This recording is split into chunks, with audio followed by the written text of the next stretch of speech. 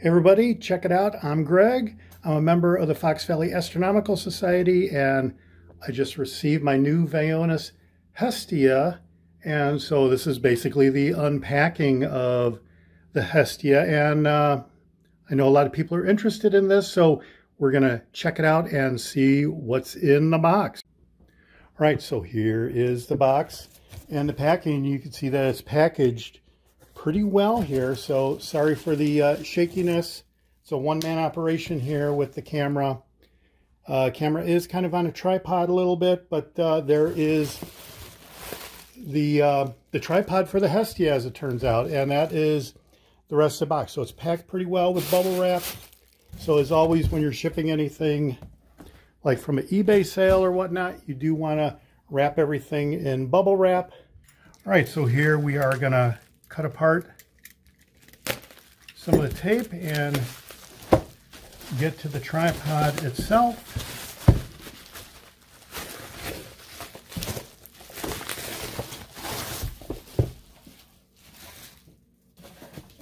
And there you go. You have to admit, this is a pretty nicely packaged product here. So then the big deal here is the Hestia itself.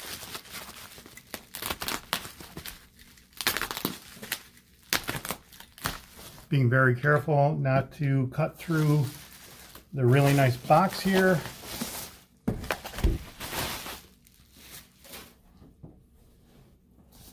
And here it is. This thing is awesome. Box looks pretty good. Let's go ahead and open it up. All right, very nicely packaged product here. Very nice carrying case. I'm glad about the carrying case. I remember for a while they said that the carrying case was on back order and that was delaying things, but here the item arrived February 26, 2024. So no worries on that. So we'll take it out of the original case and we will open the very nice carry case that the Hestia comes in, and here it is. This is awesome. Here is a solar filter for the Hestia. And this is a alternate attachment item here. There was some information about this on the Facebook pages. There's some extra holes on the side of the Hestia, and it was for mounting extra items. This kind of looks like it's, I don't know, looks like it's the width of a cell phone maybe, but it's non-adjustable. So I'm not really sure exactly what this is. Maybe it attaches somehow in here. I'm not really sure. But yeah, okay, so these are magnetic, and these will basically, I can't use the phone because I'm using that to record this, but these basically stay right here, and it centers your phone on the eyepiece area here, where you set up your phone to have the camera look through this item here, and then the lens here points to the sky or whatever. And now I have to download the Gravity app and get everything set up. It's kind of clear today, so I might be able to get a picture of the sun on day one here when I've received the Hestia. So we'll check back in a little bit maybe. Okay, so one thing I did notice here is there is this plastic piece over the lens that you want to remove. If you don't do that, you're not going to be getting very good pictures. So I spotted this plastic piece. You do want to remove it. And there is no lens cap that I can see. Otherwise, anybody with a regular telescope might be able to get a eyepiece cap to fit in here. I'm probably going to look and see what I have. But yeah, it doesn't come with a lens cap, which is kind of interesting. Maybe it's a oops. I'm not really sure, but we'll check back after I get the Gravity app downloaded and get it set up, and we'll see where we go from there. Oh, by the way, there is an app that you can download on your phone to see whether it is compatible with the Hestia. I think that information is on the Hestia Facebook pages, so you want to check that out. All right, while I'm downloading the app, I found that there is a little package here with looks like a micro cleaning cloth and some cleaning wipes here. I assume that's for the lens that they don't have a dust cap for. And then you've got this card here, which has a QR code to download the app pretty automatically. And then over here on the Hestia itself, there's a QR code, and I think you scan this QR code, and it's similar to webcams that you may have set up. If anyone has ever set up any webcams, you scan the QR code and it has all the information that the app needs in order to be able to set up the remote item here. So I think you scan this QR code once you download the app, and it should automatically set up the Hestia if everything goes according to plan, right? And then of course here is a solar filter, which is pretty important if you want to try to image the sun, and I think we're going to give that a try here in a little bit, but I just wanted to show this as well. All right, so here is the tripod, and I got to tell you, this is a pretty nice tripod. I've used quite a few Manfrotto tripods with my telescopes, and this one looks pretty solidly built and looks like it is the real deal. You've got a quick release here. Apparently this top plate screws into the bottom of the Hestia, which just quickly clamps onto the top here. So this should be very cool. So we're going to get that set up and check it out and see what it's all about. All right, so it turned out that this tripod at the moment is a total bust. And what the problem is after I got the plate off, I couldn't figure out how to get the plate back on.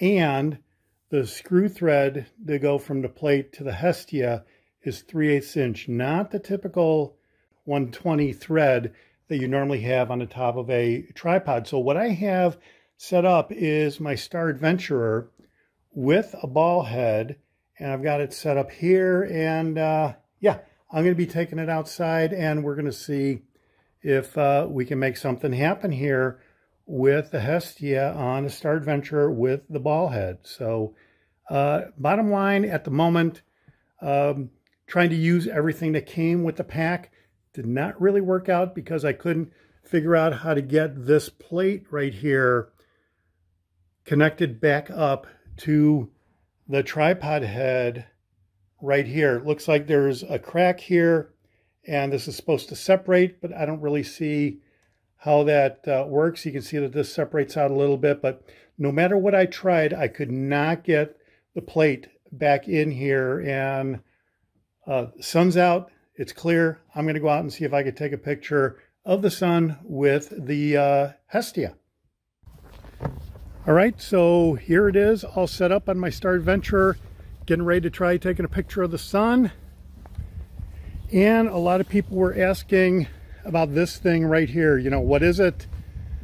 Some people thought that it was a finder, and I'm going to claim that it is a finder. And here, you can see down here on my hand, oops, there it is.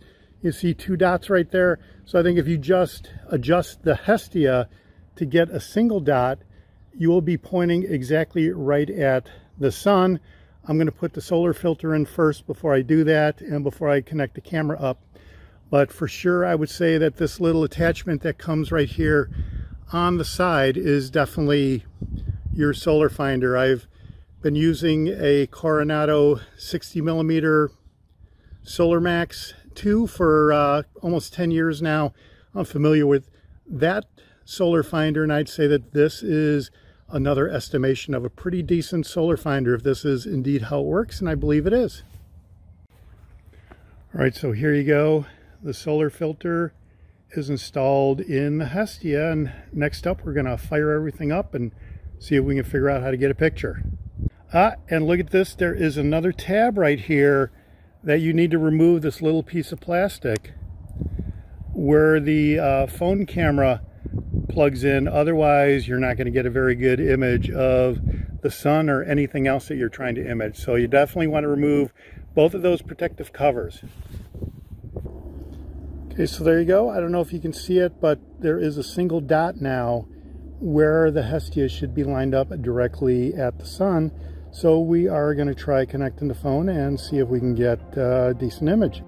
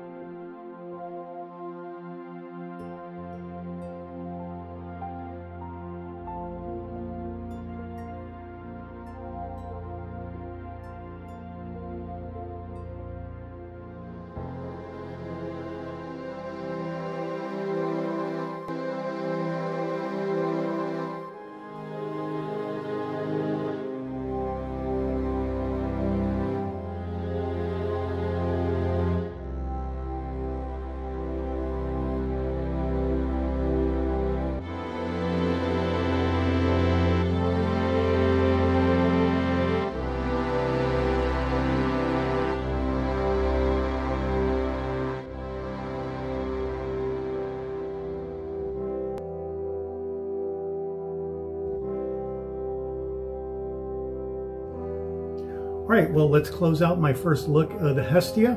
First thing I wanted to address is the fact that I couldn't get this adapter plate back on the tripod, and basically the easiest way to do that is to put the groove on this side right into groove by the blue button there, and then press down on the blue button, and then the plate just slips right back in place.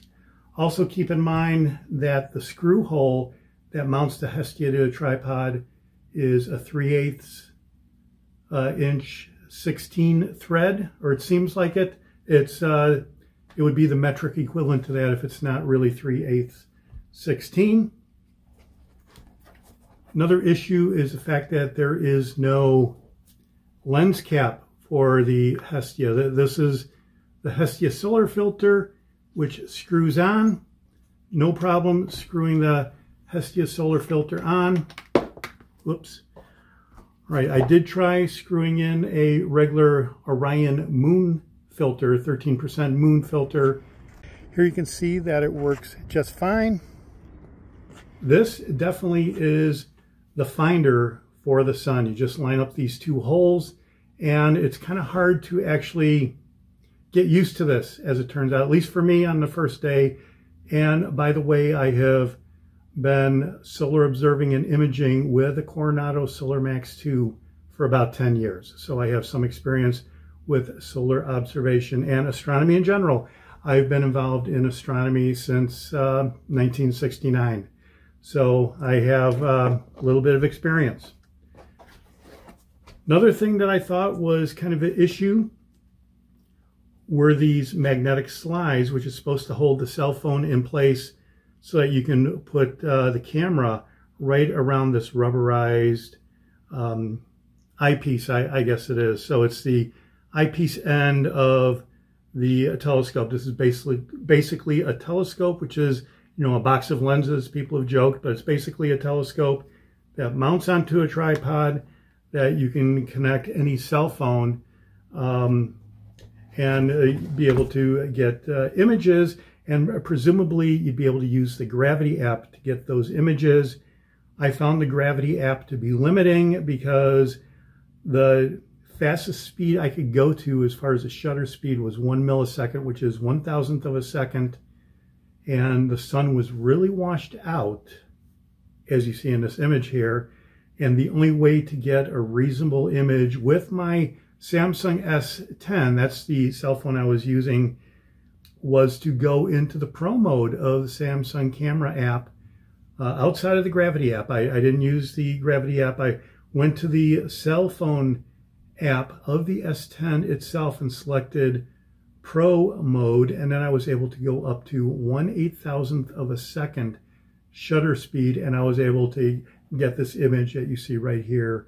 And yeah, I've colorized it a little bit to try to give it a little bit of color, and it's basically what I have done with my Coronado, which I use a monochrome camera to take a picture. But you know, if you're buying this for the eclipse of 2024, I'm not really sure how well it will work out, to be honest with you, because totality is only going to be a couple minutes, and you can't really be screwing around trying to maneuver your cell phone to be in proper alignment with the eyepiece. Things have to work perfectly in order for you to be able to take advantage of imaging the eclipse and still basically observe the eclipse. I don't think you want to spend all your time fiddling with the Hestia and then you miss the eclipse.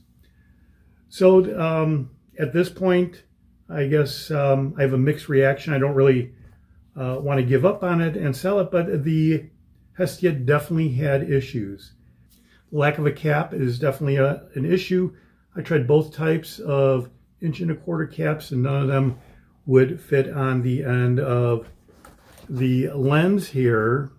One thing you definitely want to watch out is, even though you have the solar filter in there, once you remove the phone from its mounting place, this eyepiece area, or this exit port for the Hestia, will blast the sunlight through, and you know, you can zap your eyeballs maybe. And I'm sure that the solar filter would help, but who wants to take the risk on that? So that is my first look at the Hestia. Let me know what you think in the comments below, and maybe you can give me some advice on how to get the Hestia working and squared away, especially with the Gravity app. I don't think that I'm going to be able to use the Gravity app with the Samsung S10. All right, well, that's it for my first look at the Hestia. Clear skies, everyone.